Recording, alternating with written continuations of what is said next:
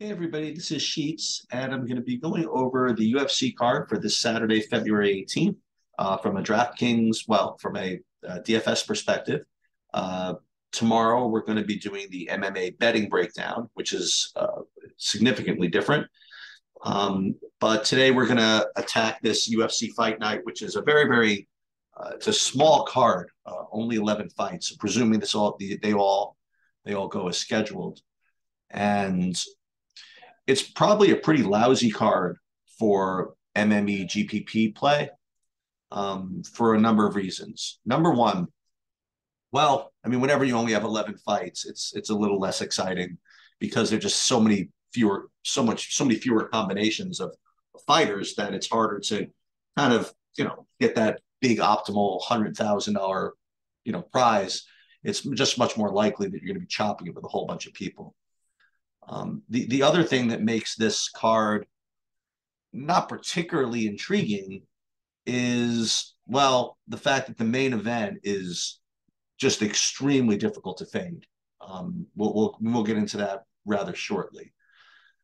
I guess what does make it somewhat interesting is that there's a lot of, I don't want to say a lot of unknowns because there's only 11 fights, but there's a decent amount of variance with this card. And it does actually lead me to this observation before we get into this. And it's, again, something for you to consider. Whenever you have unknown fighters, guys with kind of fishy records, guys that we haven't seen before, and these lines come out, everybody sort of agrees that there's quite a bit of variance in the line. And as a result, quite a bit of variance in the props. And as a result, quite a bit of variance in the projections. But what people don't consider is that the variance goes both ways. So if someone comes out as, say, a minus 200 favorite, and let's just say people think, "Ooh, we're not sure what's going on here." A lot of people say, "Well, I'm just kind of not going to lay the minus 200. That just doesn't make any sense because there's way too much variance." They presume that all the variance is on the favorite side. In other words, they can't make room for the possibility that instead of a minus 200 favorite probably being closer to pick them, that maybe the minus 200 favorite is actually more likely to be minus 400. And that's actually somewhat interesting. So you could argue that in GPPs, well, in betting also, but specifically in GPPs and everything, the favorites in these unknown fights might actually carry with them more actual GPP value than the underdogs, because not everybody, but I think most people's natural inclination is to not believe the unknown as a minus 300 favorite and probably play a little more of the underdog or not play as much of that minus 300 guy they haven't heard of, where it's possible that that minus 300 is maybe more like a minus 600, and maybe you should play more of it. So that's something to consider as you have kind of fight cards like this. The other thing, though, that I think we can agree on is that on fight cards with a lot of unknowns, that that dynamic is actually really good for GPPs. Okay, because the when the lines are kind of fishy and as a result the props are sort of fishy, then the projections are sort of fishy. So that becomes kind of a good GPP situation, and you could probably go for low ownership. You don't actually have to believe the projections as much as when you're fighting when you're dealing with fights of guys that we've seen 100 times. When you have fights like this, like Clayton Carpenter one's Camilo Ronderos. I mean, but nobody's really seen these guys fight. I mean, yes, people have watched some tape and a lot of anecdotal evidence of some of these guys, but to really come up with a good line for this is basically guessing, and as a result, not only that, but I'm not using this fight. I mean, this fight's just an example, but I mean, how do we really know if a guy has fought twice in has two fights of tape, whether they're a wrestler or a striker? I mean, and people, what they do is they rely on one tape or one fight, and then they basically conclude how a fighter is supposed to fight, and it's it does provide for quite a bit of variance. Right. So let's kind of go through these fights and we'll just see what we come up. But I do think there are some key fights you sort of have to get right. And I'll give you a couple of takes along the way.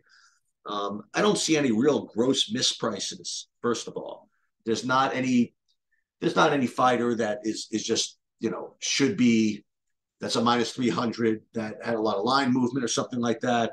I think that from a money line perspective, everybody's sort of fair. You could argue that maybe Aaron Blanchfield might have a little bit of line value, and we're going to get to that in a minute. But I think overall everybody's kind of fair. But we'll go through this. So Clayton Carpenter is minus 300. With Vig, it's probably minus 270. So he probably should be like 9,200 or so. And you look at the price of this guy, it's 9,300 to 6,900. Seems about right. Now with a $9,300 fighter, though, if you want to put him in the optimal. Now again, we'll get back to that in a second. But remember, an 11 fight card, it's not as important to get like huge ceilings of everybody. If you could get 6 of 6 winners, it's kind of pretty good. With only 11 fights to choose from. So don't get too crazy about just taking wild underdog shots. I mean, if you could somehow get 6 guys to win, don't worry too much about the upside of the underdog. That's another comment on this card. In any case, Carpenter for 9,300, what you're looking for is an inside the distance prop of about minus 110 or so to finish. And if he also has some grappling upside, that would actually be pretty helpful. And according to this, we have Carpenter inside the distance minus 115 or maybe even a little higher. So he fits the bill. Now, as far as whether he can wrestle or not, we're really just honestly guessing. I mean, I've heard that he has some grappling. I've seen that Ronderos is maybe not the greatest grappler in the world, so it's possible the Carpenter has grappling upside too. So we really don't know. I think that overall, I think it's a very reasonable play. You deal with the eye test a little bit. Ronderos in his last fight, he took on short notice against Dvorak, and he was just not competitive. He didn't look, in shape. He didn't look anything. And then he tested positive for weed and cocaine, and then took time off. I mean, this was, this is not a guy you probably want to get behind in general. And you don't really want to play plus 300s unless you really have to. And unless Ronderos himself has a really good inside the distance prop, maybe I would say you got to have like plus 400 or something like that. You really don't want to play him. And his inside the distance prop is really poor. So I think that Carpenter's obviously a really good favorite. And Ronderos is someone I'm probably going to have 0. Fletcher against Garimbo. This is a guy we've seen before a couple of times. And these guys are really strange. These guys that look good in losses. He came out in his first fight against Matthew Semmelsberger as a pretty big underdog, and he ended up and he put on a really good performance. Then he lost. Then he came out as a really top DraftKings play that everybody was playing against, Lusa, and he got after it and he almost finished him. Then he kind of ran out of gas, and then he just got beat up a little bit and he lost. So you have two fights, one of which you can make an excuse for. He was a whatchamacallit, short notice replacement or whatever it is, and he was competitive. Then the second fight, I think that might have been in Utah or something. Not Utah, but I think it was altitude. Is that a reason to excuse him? Well, I mean, the other guy at altitude also, but in any case, he's a minus 260 favorite. He should probably be about 9K or so. And I believe he is 9,100. So when you're looking for 9,100 is, again, probably about even money to finish inside the distance or a decent amount of grappling upside. And Fletcher is a good combination of both, sort of. He's not exactly minus 110 inside the distance. He's like plus 100, a little plus 105, but he's got a lot of wrestling upside. So I consider him just about the same as Carpenter. The Garimbo does carry a little bit of variance. I mean, that matters, but his inside the distance prop is just so poor. I mean, plus 500. I just can't get it done. Um, is it enough that he's plus 240 to win? That's the one thing. I will say this: I would rather play Garimbo than Ronderos because in the absence of a good inside the distance prop, I mean, you just want the guy with the best winning chances. So if you have to play underdogs, Garimbo is fine. The other thing I would say also is that Fletcher, I think, is going to be more popular than Carpenter. Currently, I have Fletcher at 32% and Carpenter 28%. And because everybody's seen Fletcher before, I think they're really more likely to play him. And because he has that wrestling floor, people are more likely to play him than a 6-0 Carpenter that nobody knows about. So I think that Garimbo in GPPs is probably a decent underdog just for his win odds, just because he's plus 240, which means that he's going to win the fight about 30% of the time. And 30% of the time at that price is not bad on an 11 fight slate. So we'll use him in our underdog pool. Philip Lins versus Ovince St. Preux. You have Lins is minus 200. So we're expecting to see maybe 8,900 or 8,800 or something like that. And the comeback about 73. And it's about right. Lins 88, St. Preux 74. Take a look at the inside the distance props here. You have two guys that are probably just going to, there's two 37-year-old dudes that are probably not going to be very active and probably not a fight you want to go near, but 11 fights, you can't be that picky. Let's look at the inside the distance props. You have St. Preux plus 400, 420. That price, I don't know. I don't think that's for me. Lins inside the distance plus 180 or so, accounting for the VIG. That's pretty poor, honestly. He does have some wrestling upside, I guess. But I don't know. I really consider this fight pretty fadeable. Listen, MMA 150 lines, you probably have to get some of it, but I think this is one of those fights where neither guy really looks that great. So we're gonna move on. Askabab against Emmers. So Askabab is a minus 140 favorite. He should be about 8,400, something like that. Take a look. And what do we have? Yeah, 8,300, 7,900 makes sense. And this is a weird one because you have this guy, Askabab, who's 23-0. And the problem is, among other things, he hasn't fought in 3 years or 3 years, and he hasn't really fought anybody. So is it a totally fraudulent 23-0? Maybe. We really just don't know. Emmers, he's been around, UFC. He's had some decent performances. He had a really good first round or two against Pat Sabatini. And then he just kind of got in a grappling exchange, which was not very smart, and got submitted. And they really hurt his leg as well. I do think that Emmers is going to end up being a sort of popular underdog here. I have him at 27% owned, and it's a name people know. And the other guy is off 3 years and maybe a fraudulent record. So he's going to be kind of popular. But let's see what the first of all, let's look at these inside the distance props. So first of all, Ashkabov, is he a grappler?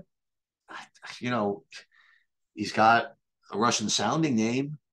So but they don't really say. I mean, there's not a lot of real good tape on him. From the tape that I've seen, it just looks kind of average. You want to know the truth.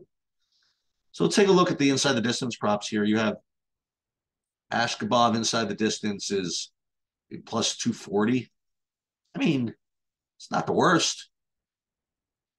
Emmers inside the distance plus like what is this? Like plus like 375 at that price. I mean, it's just kind of weak, But have we seen any underdog that's good yet? I mean, we'll include Ashkabov. I mean, Emmer's in our underdog pool just for win odds, but it's not like a huge priority given his, for the inside the distance prop. So I think this fight's just kind of okay. I'm not going to take a big stand on this one. And he's just, I guess because of the pricing, you probably want to go after it a little bit. But I'm not expecting huge results from a fantasy perspective in this fight. Nazim Sadikov versus Evan Elder.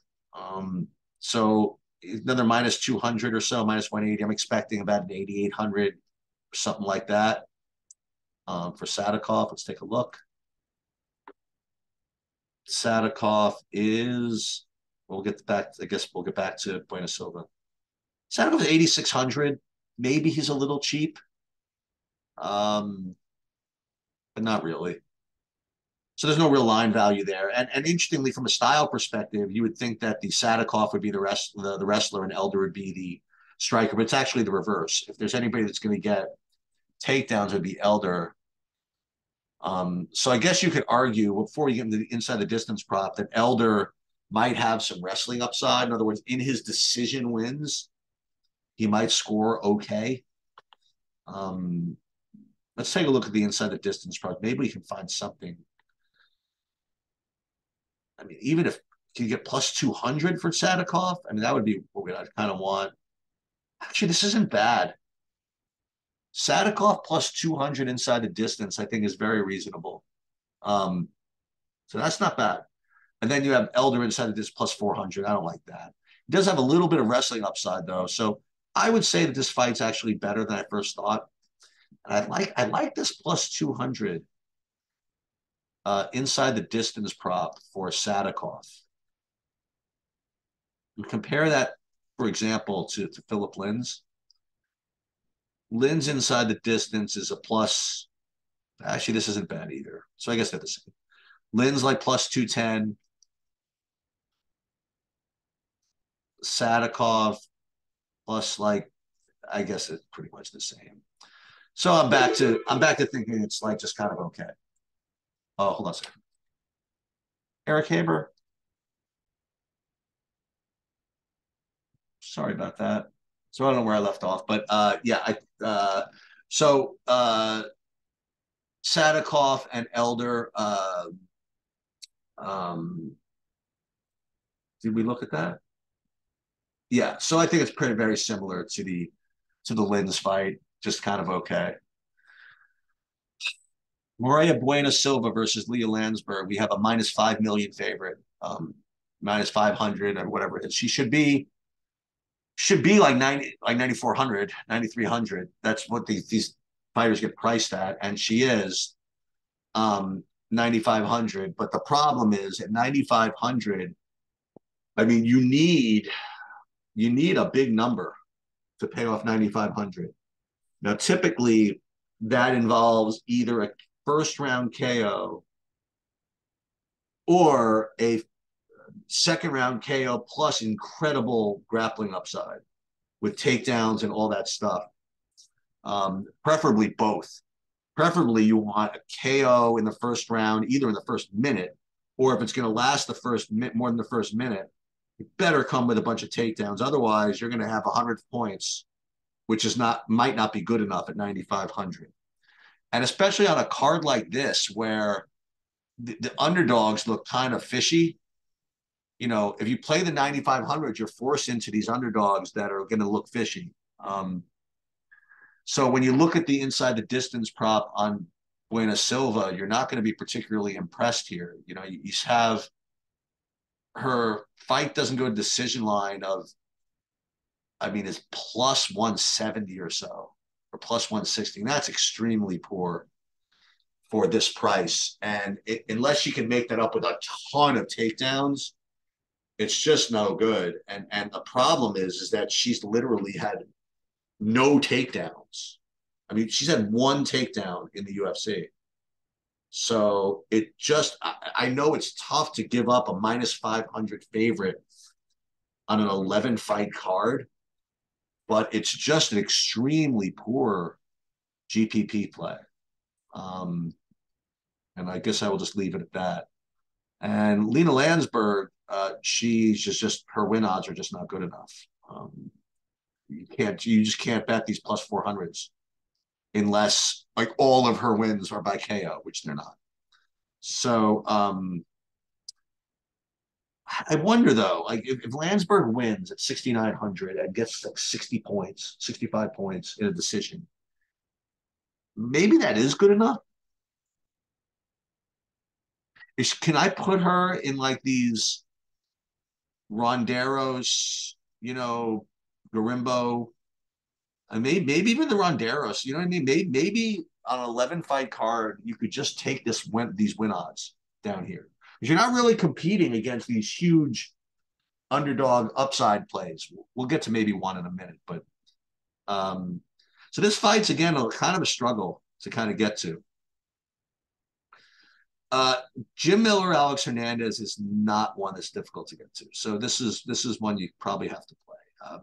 You have Alex Hernandez minus 250, so he's going to be probably about 8,800, something like that, and what's his name, Miller, probably 74, and pretty close, 89, 89 to 7,300. And for this to work, you need, for the favorite for openers, you want, I mean, maybe plus 115, 120 inside the distance works. If not, some wrestling.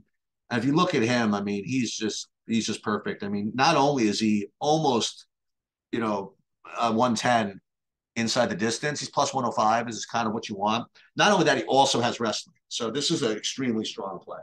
Um, so I think he's so far the best overall play on the board. Uh, and yet, on the other hand, you have Jim Miller, who at 7,300, this is finally you get like a little bit of upside here. You have Miller inside the distance is plus like 320, and plus 320 for that price is very reasonable.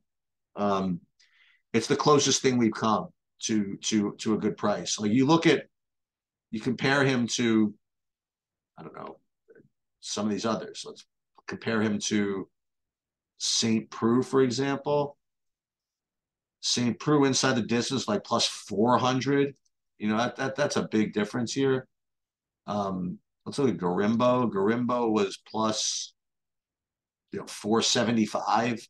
So let's look at Elder was a wrestler. It was a little hard to tell, but what was even Emmers? Like Emmers was going to be pretty popular. Emmers was uh, plus 310 or something like that. So Jim Miller is a very, very strong underdog play. So in total, this fight is probably, well, we'll get to the main in a minute. Maybe we'll get to a couple others, but this is the fight that you probably want to make sure you have. If you play more than one lineup, you want to play one Alex Hernandez or one Jim Miller.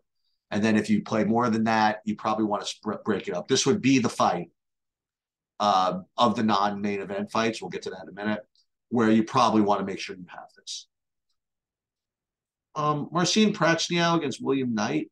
It's minus 110 either way. You're expecting it to be like 8,100, 8,100, and it pretty much is. 8,200, 8,000, same thing. Take a look at the inside the distance prop. What you're looking for here is probably plus 250-ish either way. I think you're gonna get it. William Knight inside the distance is plus 220, which is perfectly reasonable. And then you have Prachnio inside the distance, which is a little worse, like plus 240. But I think both these guys are very reasonable. So I think that this is another fight that if you had to, make sure you take some of, it would be this one. Now, Prachnio doesn't really have the same finishing upside that William Knight does, but again, it's good enough to make, I don't say priority, but it's definitely in your main build of lineups, right? Is this fight. And William Knight also has some wrestling upside to go with that the KO upside. So I think William Knight actually becomes a much stronger play than Prachnio. The only thing is with the ownership, Actually, I see Knight being owned less than Pratchniau some reason for some reason. So I definitely like Knight here now that I talked through this. Listen, it's a awful looking fight. I mean, you'll see him. He's like a huge mountain of a man, and then you see him will get taken down or he'll get kicked, and he's just not. Doesn't look like much of an MMA guy. He looks more like a bodybuilder who's fighting people. But we'll see. I definitely think this fight, because of this pricing, the incentive distance prop is not that bad. I think it's something you probably should get involved in. Jamal Pogue versus Josh Parisian, like big heavyweights. One guy we haven't seen before, one guy we have, and he hasn't looked very good. You have Pogue is minus 240 or so, and he should probably be again about a 9K, something like that. I think that's what we're getting. Yep, 9K exactly. So again, for a 9K fighter, you really need either a big wrestling upside or minus 110 or so inside the distance. And unfortunately, the inside the distance prop is sort of poor. You know, Pogue is like plus 180 or so, even worse inside the distance. He does have some theoretical wrestling upside. It depends on who you ask. In other words, it depends on what fight you're looking at. Like he fought a couple of fights ago and got like 7 takedowns, and then as a result, really gassed out. And then his last fight, he had a nice, easy time of it striking. So, I mean, I don't know what goes through these guys' heads, but if it were me and I was Jamal Pogue, right? Let's take a look at this again.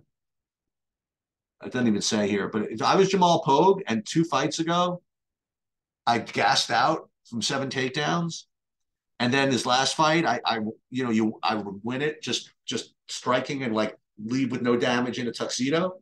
That's the way. That's the thing. That's the fight I would try. So I think that Pogue is probably bad at 9K. I think his path to victory is kind of a boring striking affair, which basically sucks all the fantasy points out of the world. Um, Parisian, let's take a look at his inside the distance. Probably you'd think a heavyweight would be okay at 7K, but his inside the distance prop is like a billion. I mean, look at some of these numbers. I mean, hold on a minute. No, it's like plus 600. And you'd like to think that he doesn't have a lot of takedown upside if the other guy had 7 takedowns. So I think maybe they'll try for a takedown or two, but I think they end up just a kind of a boring striking affair. So this fight's probably a pass for me. Jordan Wright against Zach Pagua. So we have minus 270 is the co-main event, minus 270 and plus 225. So we're expecting, again, like 9K, something like that, 9K, 7,200. We'll take a look and see what the odds actually are. And that's pretty close, 92.7K. And for a $9,200 fighter, again, what we're looking for is inside the distance prop, about pick 'em, or wrestling upside.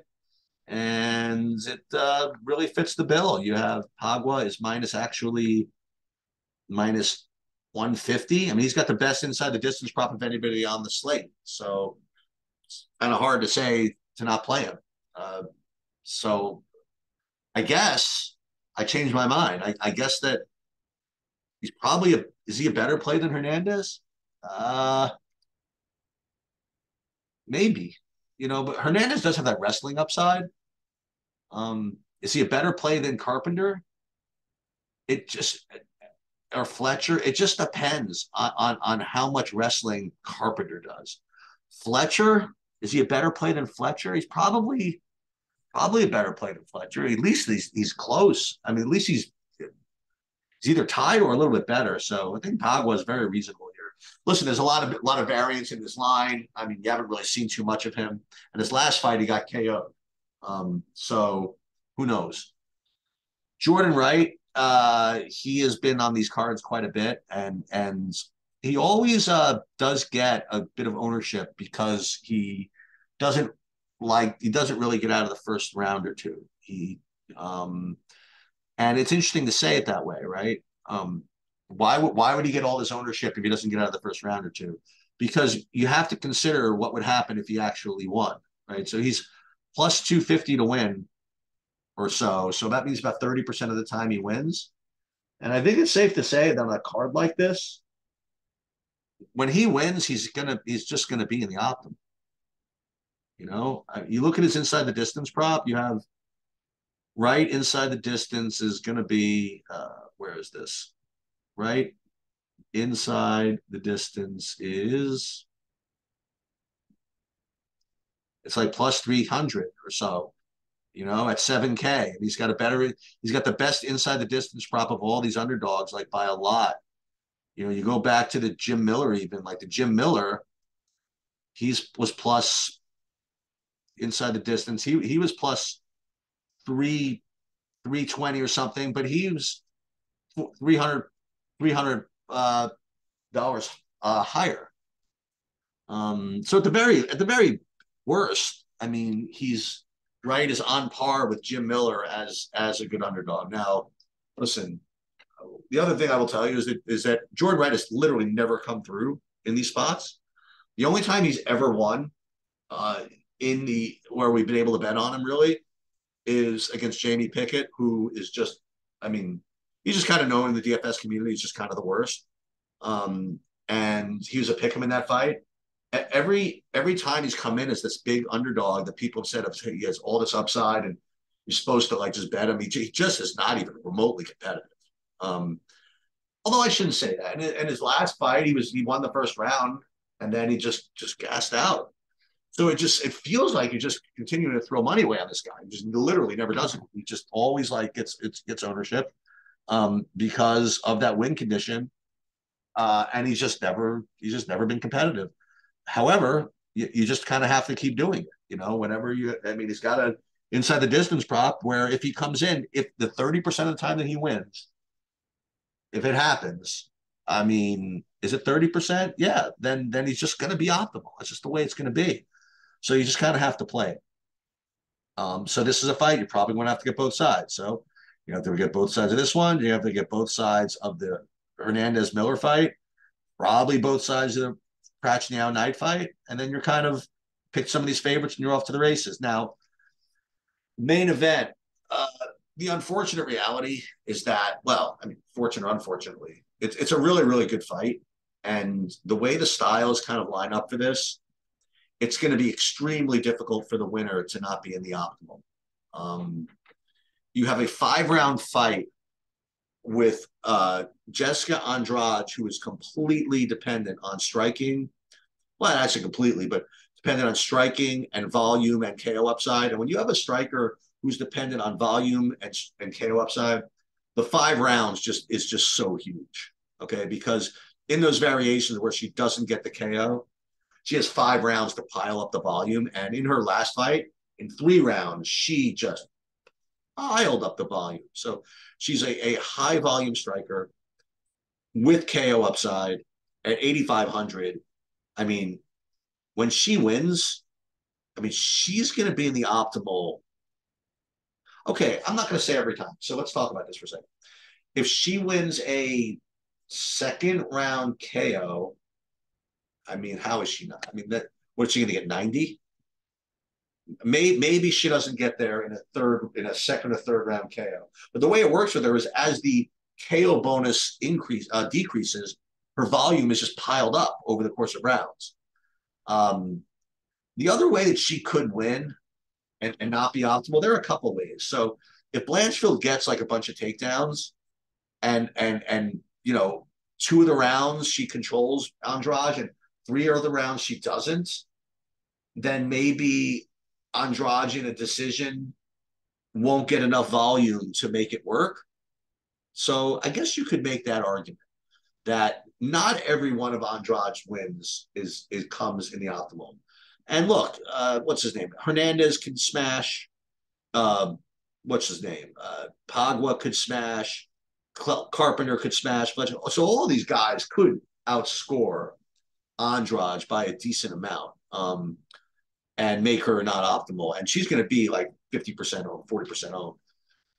The side of this, which is more difficult to fade, is Blanchfield. Okay. Because Blanchfield's entire win condition is DraftKings gold. Okay. So she For her to win this fight, and if you look at the odds, she's going to win the fight about 45% of the time, right? For her to win this fight, she needs to get, I don't know, what's the minimum? Five takedowns? You know what I mean? Like three, four takedowns plus control time. Because remember, it's not enough to just get the takedowns. If you're going to get the decision win, the judges need more than that. They want ground and pound. They want some control time. They want a lot. Okay, it's not just get a takedown and that's enough to get a decision. You've got to do better than that. So if in fact she does get the decision, it's going to not just be because she gets a takedown here and there. It's going to be because she does a lot with them. And the so she is just an extremely strong play. The other thing, which should really not go unnoticed, is that she could get there in a loss. Like she could get a couple of takedowns, get some control time, and then the judges just don't like her. You know what I mean? The judges prefer a striker. Or she could get like this is definitely possible. She can get multiple takedowns in the first round, multiple takedowns in the second round, be piling up the points, and then get KO'd, and she could still get there in a loss.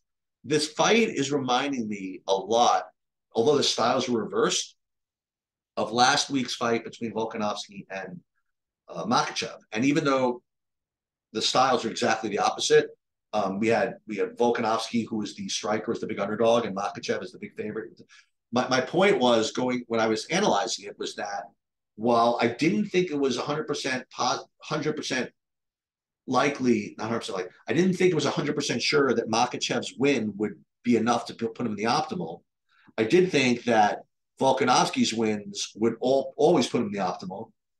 And it came true to such an extent that he even lost and he was in the optimal. And he didn't even get that many points in his loss. He got like 60 points because he got a bunch of strikes in there. In Blanchfield's losses, she could, right?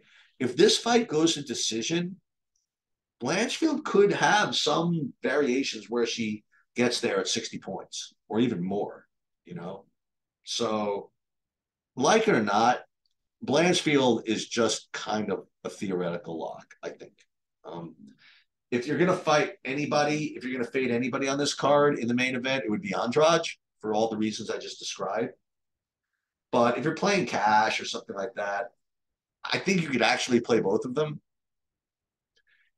Part of me also I keep thinking to do this, and I just realized it's not a good idea. Part of me wants to throw just a couple of lineups in with both of them in GPPs. And just because I see the way these scorers are going to come in, we're going to get like Blanchfield with takedowns, Andrade piling up the points, the volume, 5 rounds of this. You don't think it's possible that you could get Andrade with 90 in a win and Blanchfield with 65 in a loss? No other underdogs come in, and you're a genius. I mean, I think I might do it just for fun. I think I might play a couple, and it's probably just an atrocious idea, but I think I might do it. I just the dynamic of that is just something on an 11 fight slate I don't want to avoid, or I don't want to dismiss. So that's pretty much will do it for the breakdown from a DFS perspective. Tomorrow we're going to do a breakdown from a betting perspective, which is honestly much more fun. And we will get to that then. Till then, good luck, everybody.